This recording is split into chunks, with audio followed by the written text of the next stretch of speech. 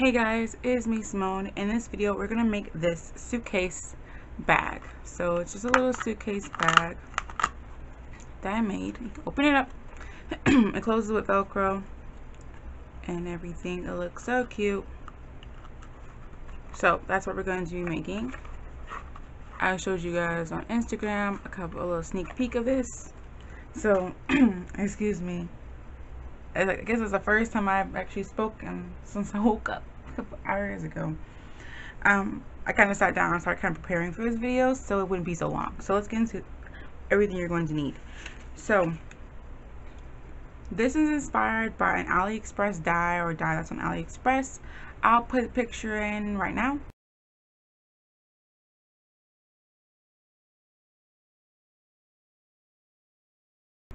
It's $6, but I would say that's a very specific dye. I like it, but I don't really know what I'm going to do with it. I just like it. I kind of want to buy things I just like with no idea what I'm going to do with them. So I decided to just challenge myself to make something similar and see how I like it. So let's go over everything you're going to need to make it like this. Now I'm going to show you how to make it look like leather like this. If you don't care about that, kind of skip towards the back and then we'll get into the actual making of it. Alright, so to make it look like leather and everything, you're going to need stress oxides. I have some colors in walnut stain, vintage photo, and frayed burlap. I have cocoa and raven dye ink from Ranger. Some of my favorite blending brushes. These are makeup brushes from eBay, life-changing, because a life-changing price of $8. Some scissors, a scoring stylus. This is actually just a dotting tool for your nails I got from eBay too. I'll leave all the links I can below. You're gonna need your dies. So I have this rounded rectangle die. You're gonna need the biggest size and then the second biggest size for the inside. I have this label die that we're going to use, a scoreboard. This is some stained glass from Plain Jane that I'm going to be using. I'll show you how. It's optional, but I'll show you what I'm doing. Then you're going to need some dark brown cardstock, some light cardstock, and then craft cardstock is our base that we're going to be using. Then you're going to need whatever kind of layering die you have. So this is just a plaid one, some Velcro, glue, and you're going to need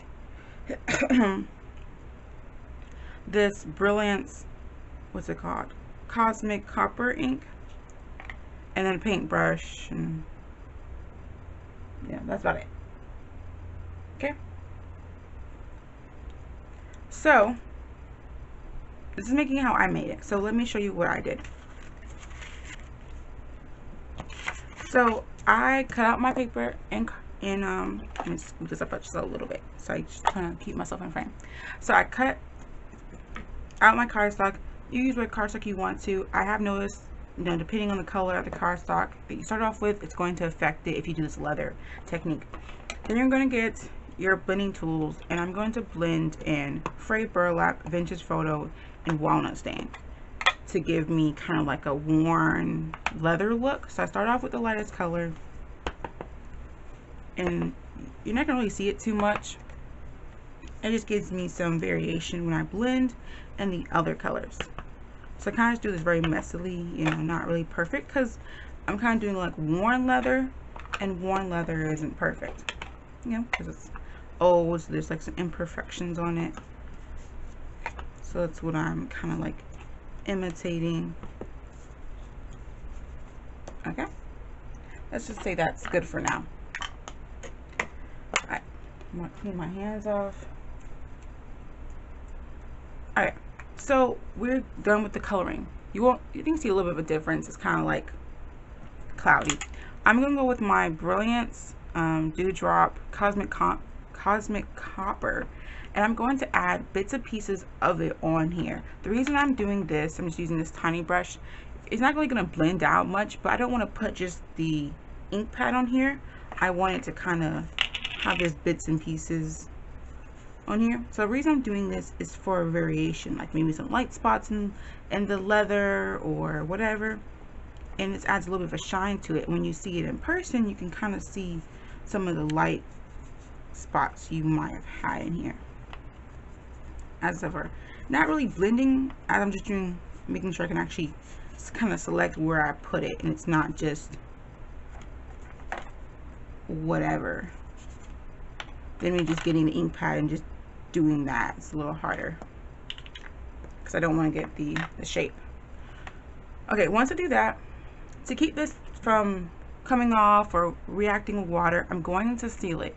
If you have microglaze, you can use microglaze. I'm using this because I have this and I like what this does when you apply it. So this is stained glass. I got this on Tuesday morning a while ago. I don't think you can find so many of these anymore, but this is satin, like a semi-matte, it says right here, semi-matte glaze medium. So any kind of glazing medium you can use for this. You can use triple thick if you want to, if you have that, or you can use any gloss or matte medium that you have will work for this. Alright, and if you want to, you can like splatter this with water to make it react a little bit and see how that goes with you. So I'm going to use the pink one. They do have a small tint to them, so they do affect it. I did use a purple one for the main one I'm going to show you later on, but I'm going to go back. I like the pink one better. So I'm going to keep my brush kind of dry, and I'm just going to get the thing and start from the bottom and go up.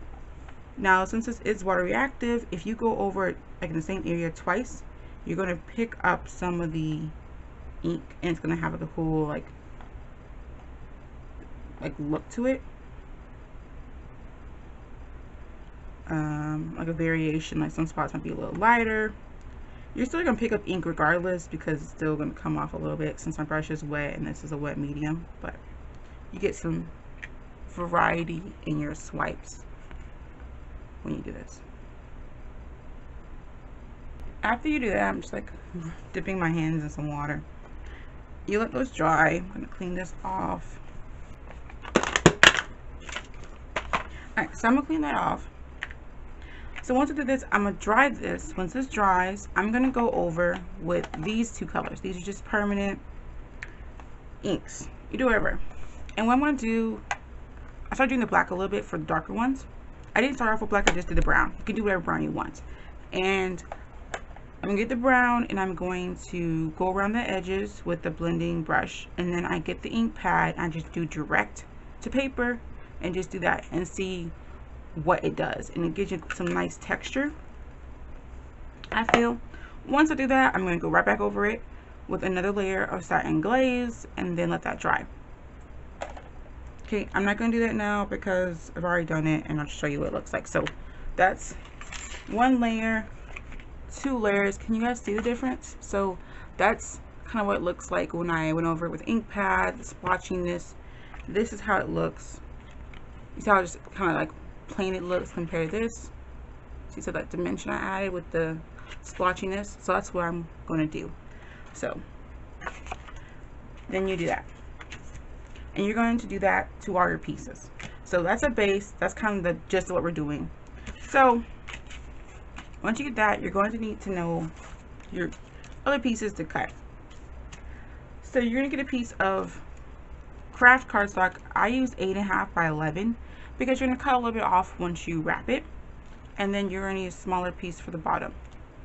So depending on how, what is that, the deep you want your box to be, will depend on your measurements. My box is about 1 inch deep, so I cut a piece of paper that was 11 by 1.5, and then I scored it at 1.5, and then I cut these slits in it so I can round the edge. Then for the bottom base, I did it by, I think it's 2 inches, and then I scored on the side 1/2 of an inch, 1/2 of an inch, and on the sides here I did another 1/2 of an inch. Oh, sorry, my thing in my box. So 2 inches wide for the depth, and then I just scored 1/2 inch, 1/2 inch. I still have 1 inch inside. And then for the sides, depends on how long your box is. I mean, how long your rectangle die is. My rectangle die is a little bit over 4 inches. I think it's like 4 and 1/16 of an inch, I think is what this die is. So I just cut, I made it that it was about 5 inches. No. Yeah, 5 inches roughly. And then I just scored half of an inch on both sides for a tab. Okay, pretty simple. I hope I was making sense for you guys. If not, put a comment below. I'll try my best to explain it again. Okay, so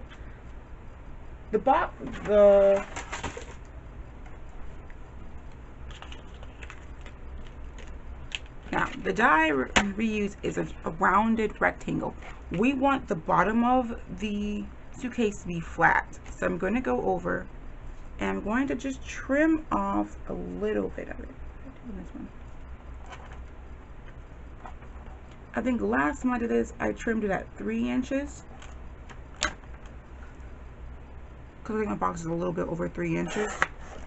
But you just want to cut off majority of the curve.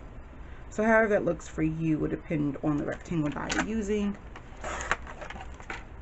So I think I cut off maybe 1/8 of an inch or something off of here. So I didn't cut off much. And you can see I just, so it's not rounded, and bring up some paper or something. So mine's just curved. So you see it's not rounded, it's a flat bottom. You want to cut off just most of the round. So you can do flatter than that. I just did that because it's just easier. After we do that, we're going to attach everything. Now, before we attach everything, it's an optional step. You see I have this paneling kind of like look around the box. I use the plaid die and I did this on the box. I just glued it down.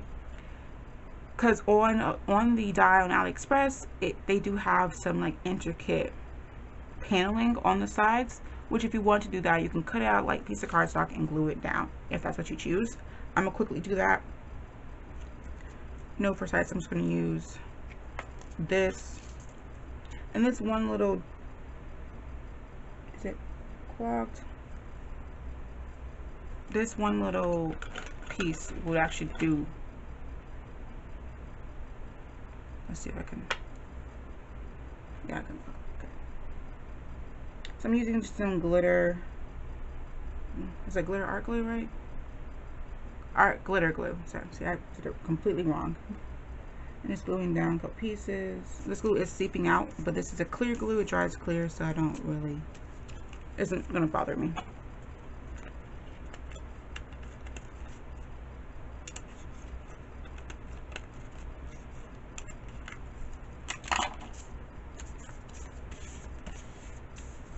I think I'm gonna cut the part off, so I'm gonna leave it, and if I need to go back and add it, I'll add it later, because I don't think I'm gonna need this entire sheet. Where's my top? Okay. And I did tell you to do 11 by whatever your depth is for your box, and we're just gonna cut the extra off because I don't feel like being like completely precise. So this depends on how big your box is. Alright, so we're gonna start, and the reason I'm doing these little notches is because it is cold. I mean, it's cold. Because it's curved. I don't know what I'm talking about. These little notches are gonna help the paper curve better than if you don't have smaller notches. So, just like these kind of little notches here. And I cut them in half on certain areas.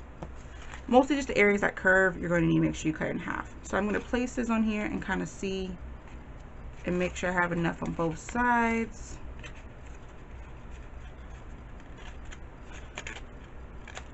Kind of do some guessing, and that's what I'm going to do. And I'm going to start off with adding a little bit of this glue. You can do hot glue if you want to. I was tempted to go back and get the hot glue. I just didn't feel like it. That's like the only thing I didn't feel like it.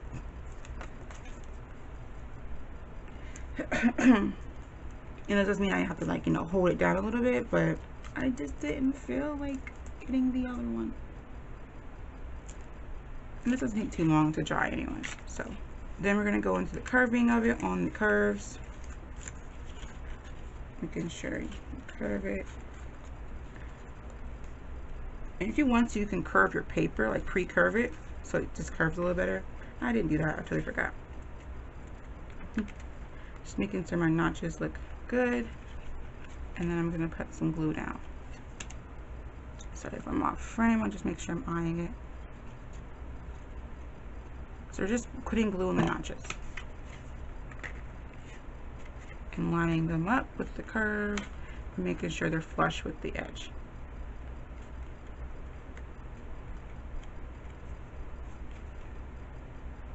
Pretty simple.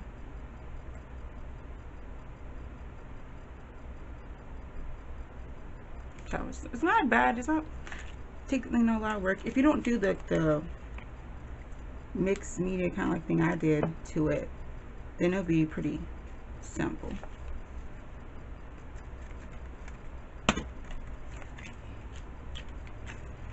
But you know me, I like the look of, I like, you know, getting my hands a little messy. So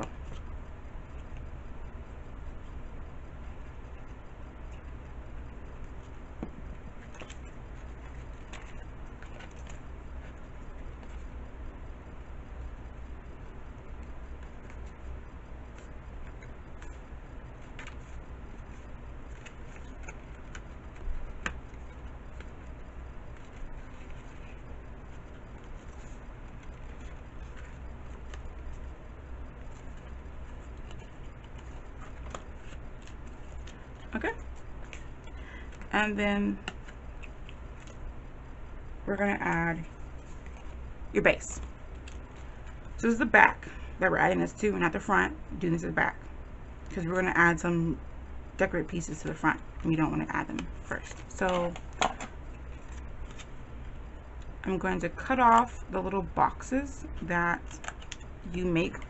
So when you score it, you're gonna have these little boxes on the side. Just cut those off. And so it looks like this.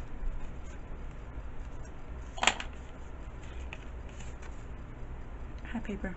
I had blank paper to use. So you cut. So it looks like this. So little squares it makes when you score 1/2 inch on this side, 1/2 inch on that side. Have little boxes. Cut those boxes off because you just want the tabs and the bottom ends. Okay. So I'm going to add in these tabs.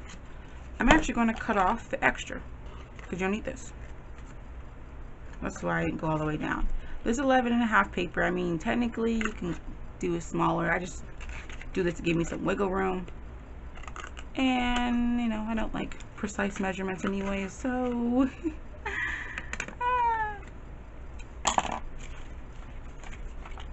takes a lot of time. Don't feel like doing it. So if you know, mess up a little bit, you can get some wiggle room and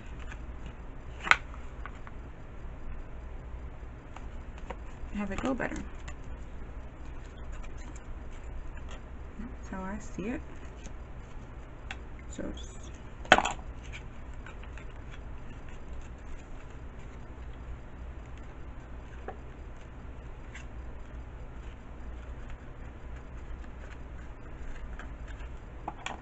and I'm going to perfect my measurements because I'm the biggest person on measuring and everything. Okay, so once you have the base of our box, so that's our box, it's all done and everything glued in, ready to go. I'm going to get my paper. I told you I cut some paper just one size smaller than the die we're using, the rounded die, and I'm actually just going to ink the edges of this one.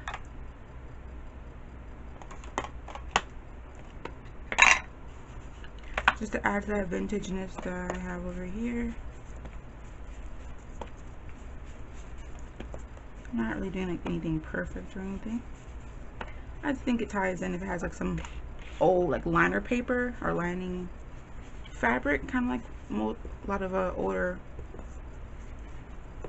suitcases have like this lining fabric in it. So I did that pretty quick. And and simple, and add the glue. And it's just gonna kind of hide our tabs that we put on here, so you don't really see it. Put that in the middle.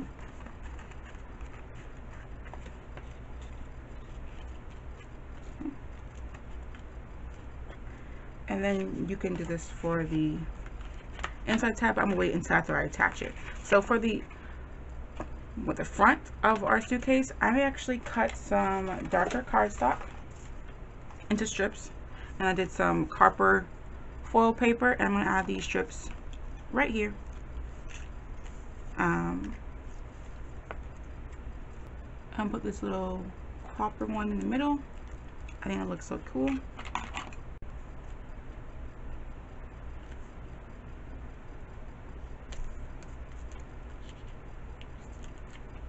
Make sure that's good to go. Cut that off. Okay. You can decorate however you want to. For my original box, I did these little corners, and I just used these are like photo corner dies I got from AliExpress, and I just glued them on and then cut around the roundest spots so they don't, you know, spots. I can't talk. So I just cut around them so they fit the shape of the die, and that's what I did for this. You can do whatever. We're just gonna do this one. And then we have one more thing. Where did it go? To attach it, we need our latch. I can't seem to find wherever it went to.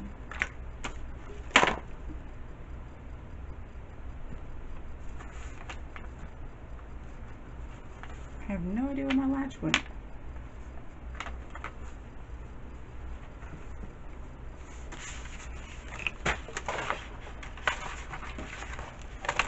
Okay, I used this die, and I cut out a latch to close it, to connect them. I just had to cut a new one, I guess. It's okay. So let me just use my small little portable die cutting machine. Oh, I found it. Good. It was hidden. So I use this die. This is a label die, and I cut it out of some dark cardstock. And I'm going to use that. I'm going to cut off part of the end, and I'm going to score it depending on how much surface area you want. I'm going to score mine,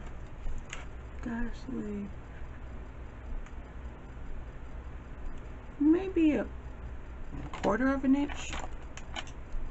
Let's see. We'll see. Let's see how much I like that. Just add a little tab. You just need a little tab to go on the inside. So we'll see how much. I think I want a little more than that. So I think I'm gonna do. Maybe I'll do 1/2 inch. Okay. And I'm gonna add some of my art glitter glue here on the tab, and I'm going to put it kind of centered, somewhat, you know, as close as you can, in the middle, like that. So you have a little thing. So I'm going to go and finally attach the front, and you can do what I did in the other one and actually add a label right here. I just didn't feel like it. And I'm going to add that to the front.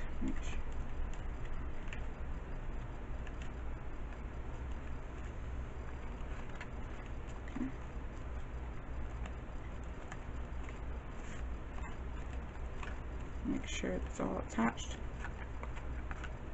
And then we're going to add our Velcro. This Velcro is from Dollar Tree. I cut it in half, it's just a circle Velcro. So I'm going to attach, and it has adhesive on it, so I'm not going to add more adhesive.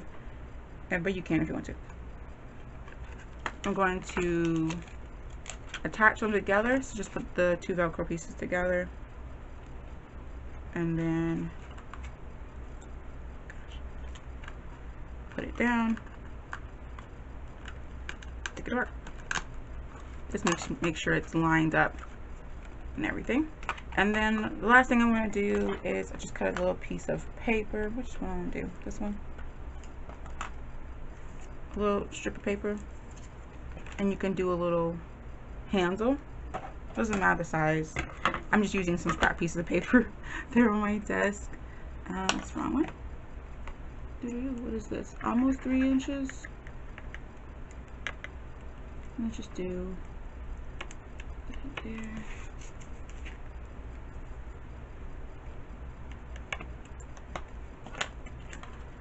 There's a little notch so we can add a label and then curl it.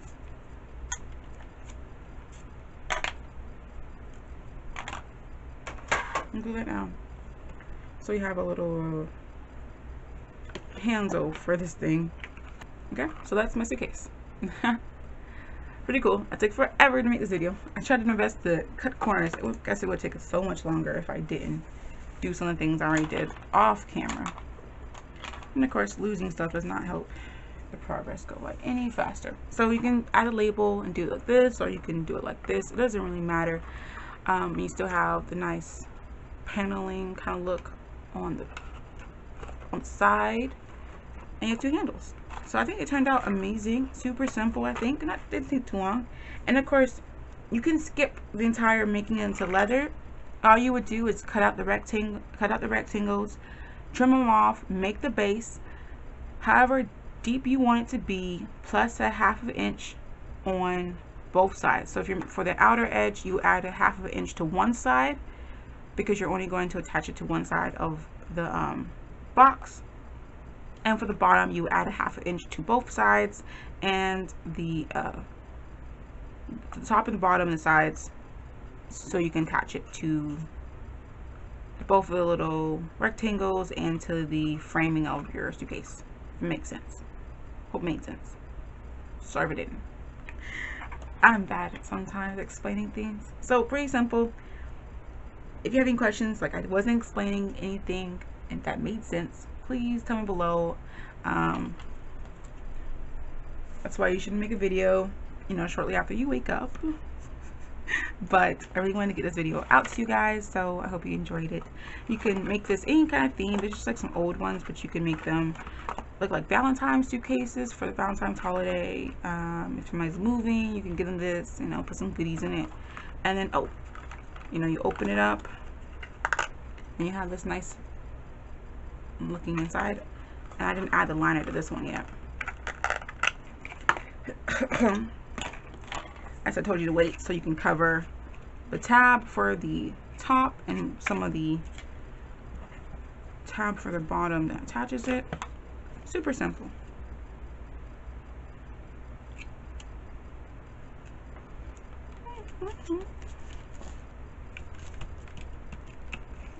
There you go. Super easy, I think. Or, yeah. Once you get past like the mixed media part, it's not that much of anything. So I was starting off with my little template, my prototype, and then kind of fixing what I wanted to fix. This one's all kinds of wrong, but whatever. I hope you enjoyed the video, guys, and you got some inspiration. Much love, and I will talk to you later. Please, if you do make the box, you know, tag me if you post it on my Instagram or something. My Instagram is always linked below, or if you're making a video or something, you know, comment below here that you made a video. I would love to see how you guys take this and make it into your own. Much love, and I will talk to you later. Bye. Get crafty.